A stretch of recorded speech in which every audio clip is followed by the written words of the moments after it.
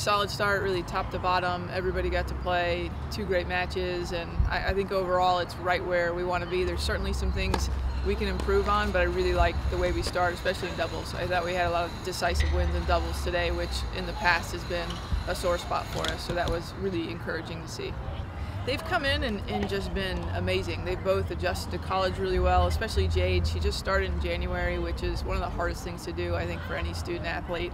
And she's come in like it's just been really simple for her to adjust. They both, dominated in their matches today. I think they're going to be 2 outstanding players for us in the future. I think we're jumping right in next weekend, and that senior leadership and that kind of upperclassmen experience that we have is going to help prepare the younger ones for what they're about to dive into. In fact, this is, I think, the first time in my time at LSU where we actually have more upperclassmen than underclassmen now, and so you can kind of see just the maturity out there today, and that's only going to improve match by match.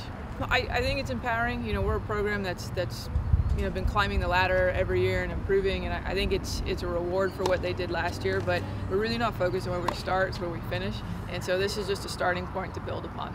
I think you have to give all the upperclassmen the credit on that. Those 3 girls, they were players that came to us and started at LSU when we weren't ranked and we were not good, and we had 5 players. I mean, they took a real risk in coming here. There was a lot of just trust in us and us as a staff to kind of come to LSU, but they were those first kind of chips that started that domino effect of we got that class. They were the highest ranked recruiting class at the time when they came in, and then it's just improved every year. And so they remember the times when we weren't winning these matches, and they take that experience with them to the underclassmen just to appreciate every second. So protect your home, protect your house. I mean, that's what we want to do every time we're at home, and especially now that we have this beautiful home, we're especially protected. Go Tigers!